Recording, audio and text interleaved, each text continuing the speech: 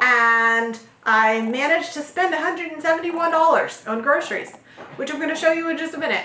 After that, I'll get into a couple of the meals that we had, and then what the new weekly average is. So stay tuned. All right, first shopping trip of the week, $153. I said I was hoping for it to be lower, but then realism caught up, and there's diapers, and there's wipes back there, and so yeah, that was 50 bucks right there. The wipes will last a long time though. I got 6 things of milk because I really want to try not to go back out this week. I got some more cereal. The pumpkin spice still had that coupon. I went to Walmart again, so I got the mini wheats to go with that and use that $2 coupon. I have another thing of Rice Krispies. We weren't out of the first one yet, but I got it anyway. Dusty Rose did a number on my cheese, so I got another bag of shredded cheese. I got bread. I got 1 loaf of that one, 2 loaves of this one. I really try to avoid the high fructose corn syrup in my bread. I know it shows up everywhere, so when I know it's going to show up, I try to keep from buying a product with it. I got hot dog rolls, and then over here I've got hot dogs, so that'll be lunch. Probably 2 days. Dusty Rose is out of string cheese, so I got her some string cheese to snack on. Well, we all snack on it, but she's the one that likes it the most. I got 2 things of tortilla shells and a bag of tostadas for a recipe that I want to try. And then 1 bag of chips to enjoy. I've already got salsa. I got the little iced teas for Tim to take to work, big iced teas to have at the house, 2 bags of chicken nuggets, lunches, bananas for snacking, 1 thing of yogurt, a treat for the kids, and then I got eggs, so another thing of eggs.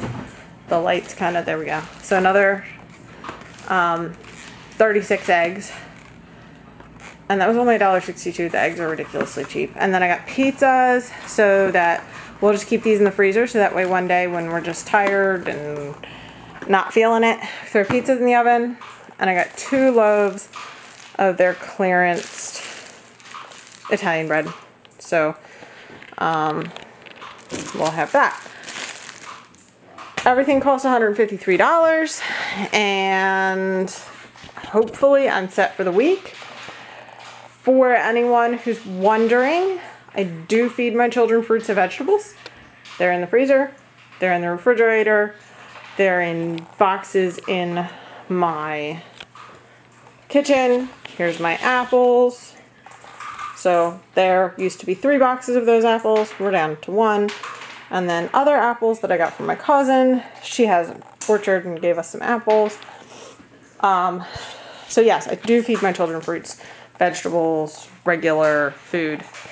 It's just not what I typically buy on a normal grocery trip.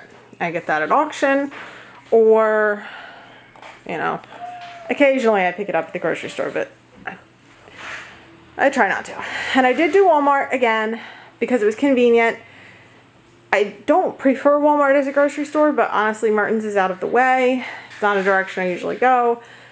Costco's in Frederick, and so I just did it. I just said, I'm just gonna run in here, get what I need, and be done with it. So it cost a total of $153, and hopefully it'll be my only grocery shop of the week, and hopefully some of it will last me a little over a week. Okay, second trip. I ran out of both ketchup and sour cream. I need both of those for meals. I did go ahead and buy the organic ketchup, Weiss brand, because it was the cheapest one that did not contain high fructose corn syrup. I do avoid that when I can. I found chicken tenderloins for $1.95 a pound. They were previously frozen, so I'm going to throw them in the fridge and we'll eat those tomorrow. So that was a pretty good deal. And Timothy wanted a snack, so I let him pick out donuts for everybody. And I even remembered my reusable bags. I'm so proud of myself. I never ever remember to use my bag. It cost $17.91 for everything, so a total of about $18 to add to the $153 that I spent the other day. I thought I would try something different this week. I'm actually going to show you the meals that I made. So the ones I'm going to break down. So today, those chicken tenders that I got at Wise are right there. 2 packages of them are right there.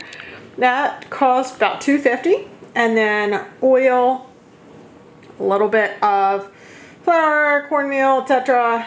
For breading, and eggs. The eggs were actually for my chickens, but we're gonna call that, so that was $4.50. Say $2 of oil and other things, so $6.50.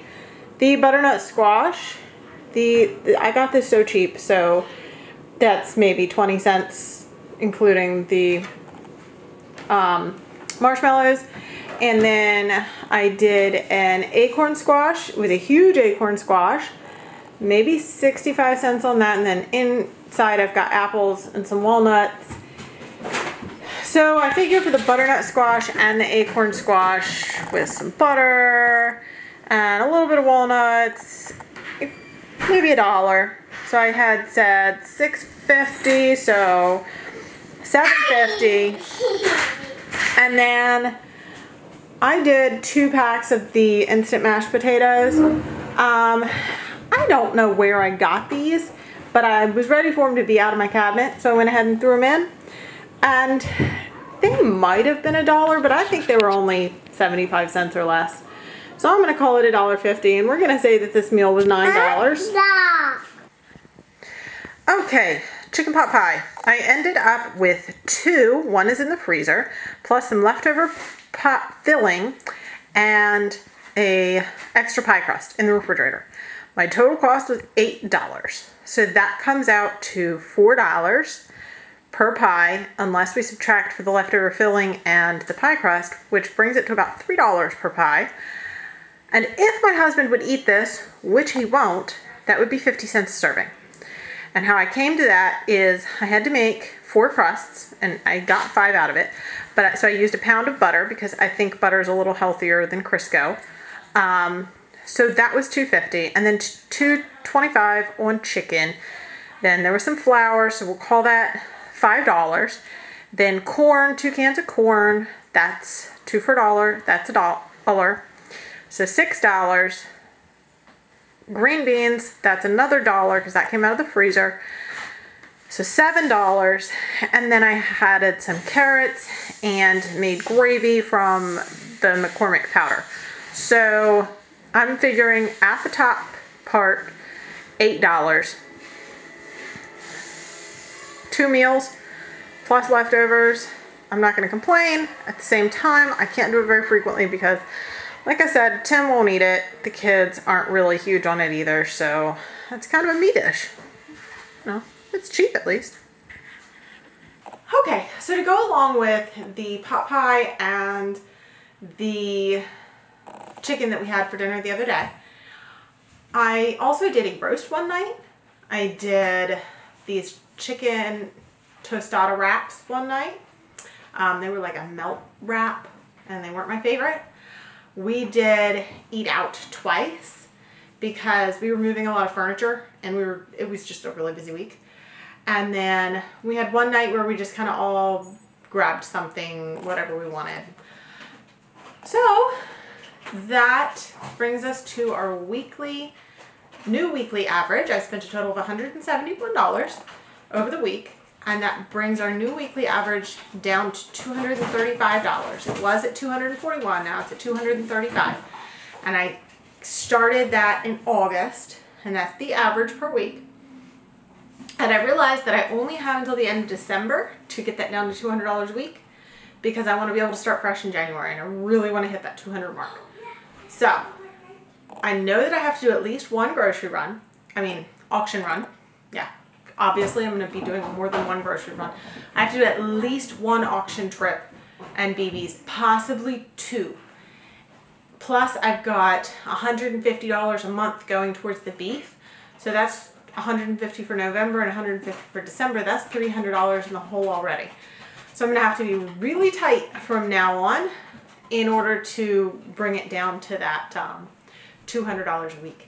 And again, that includes all of our food for 6 people, 4 kids, 2 adults, as well as our pet supplies for 2 dogs, 3 cats, and occasionally 3 chickens. They're free range right now.